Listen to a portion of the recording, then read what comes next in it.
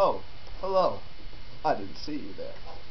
Today, we are going to be discussing three-dimensional images and how it's all a bunch of lies. You can see me right now through your computer screen. You can see my hands, which now have paint on them. They appear three-dimensional to you, but are they? Reach out and touch me right now. What is there? A flat screen. That's right, my friends, because the eye can only see two-dimensional images. You say, what? Then what is Halo 3? What is all these things that I see that are three-dimensional?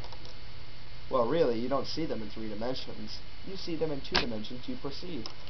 Take these popsicle sticks. Now, popsicle sticks live in two-dimensional land, where everything is flat. They live in a two-dimensional popsicle house, right here.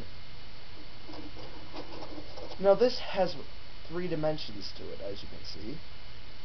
It's a little bit raised. It's not flat like the popsicle is. And it's going to go over and it's going to stand next to popsicles on the ground. Now, the way I see it, it looks like it's three dimensions. And it is. But think about it this way. I can feel the three dimensions, but can I see them?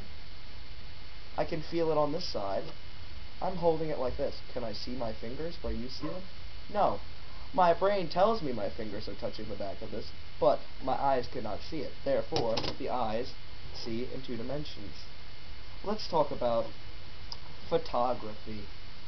Now, I could build a castle out of these two-dimensional popsicle sticks, say several stories high, maybe even larger than this house. I could build one. Depends how many popsicle sticks and how much time I have. But let's say this is made out of popsicle sticks, or it's just a box. I can feel the 3D of it. I can feel it's an object. But on your computer screen right now, you see it as a rectangle.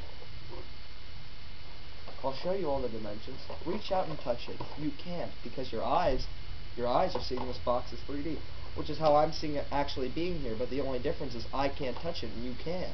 Showing that the eyes can only see 2D, because this is being projected onto a flat surface.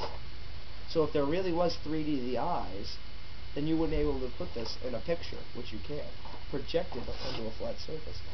Now this basically means that the fourth dimension and the fifth dimension are all lies. There is no such thing as fourth dimension, and I'll explain it like this. We have popsicle stick here. Now if there were a fourth dimension, popsicle stick would be deformed. It would be inside itself and utterly would disappear. So, are you telling me if I take popsicle stick and make him disappear, like in the Soviet Union, there was the fourth dimension? No, I don't think so.